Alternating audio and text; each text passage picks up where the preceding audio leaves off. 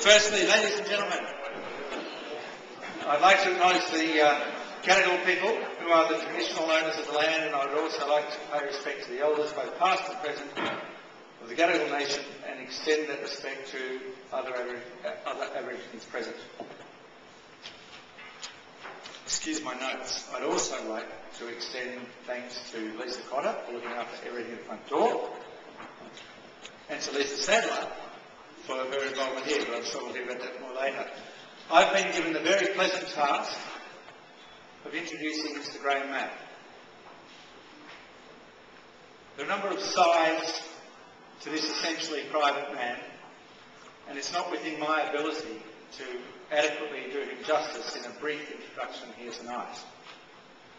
I'll therefore touch briefly on the things that I know with some certainty and leave the rest for you all to stumble upon.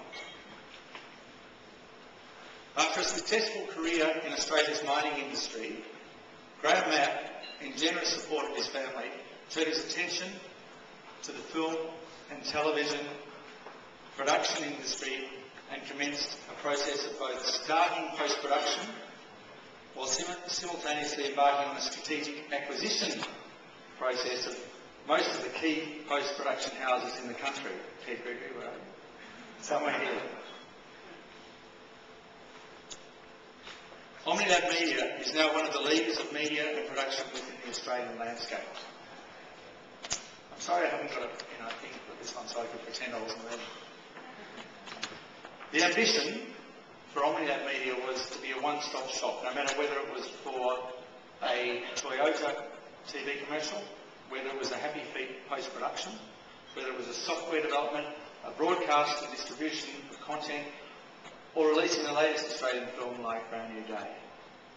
Omnilab Media, over the years, has continued to broaden its base from its initial foundations and has developed into what is now one of Australia's leading media companies. As you have, or will tonight see, it is a multimedia playout and facilities operation second to none in the country.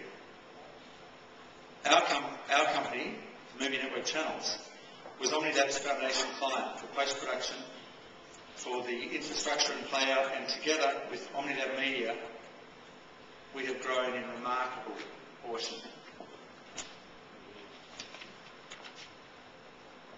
Back then we were just 3 channels playing out to 1 carrier, and that's when Omnilab took the reins. Today Omnilab broadcasts our 7 standard definition channels, our 3 high definition channels, and our 3 download channels.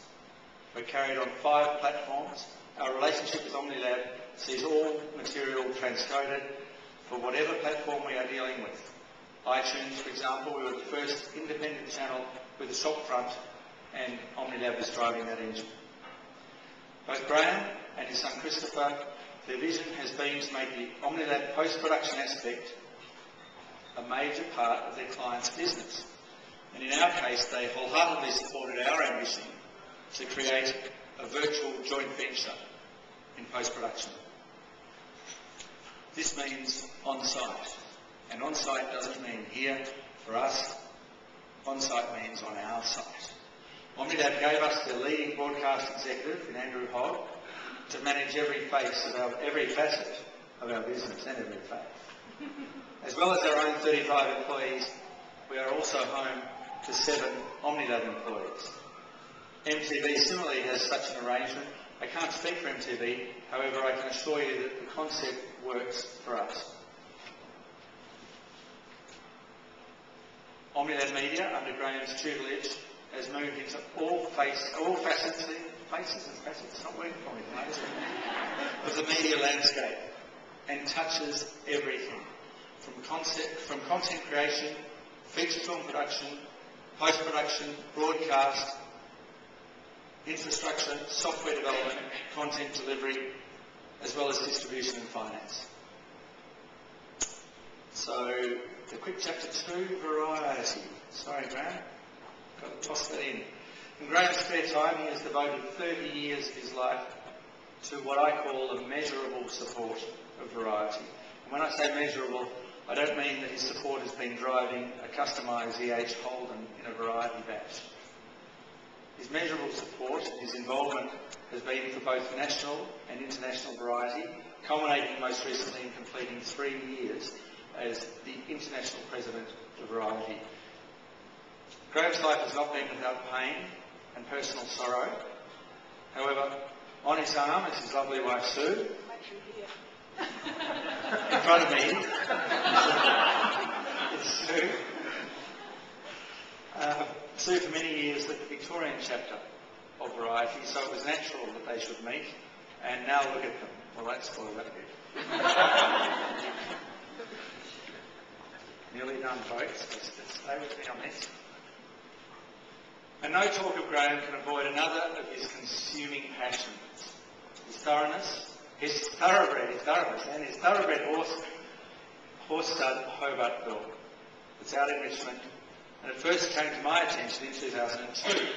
We were in discussion with Christopher at the time to move our business into Omnilab, when I read that on one Saturday, Graham had led in the winners of the first 3 races at Rose Hill: Force Apollo, Zeltris and Pompeii.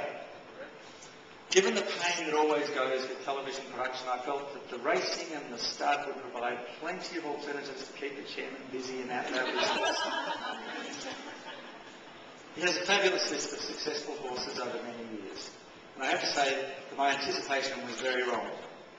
It has not kept him away from the Omnilab office. Graham's children are here, as well as Christopher Penny is here. And one last point I'd like to make is this. The opening of this amazing facility has been a little delayed. I don't know if you all know.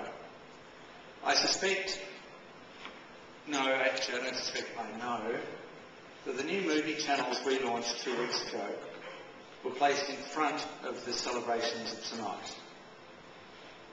That decision is typical of a man with quiet achievements and outstanding track record of nothing less than success as a minimum standard. So it is with my pleasure that I introduce the man I'm proud to call both a colleague and a friend, Mr. Graham Mack.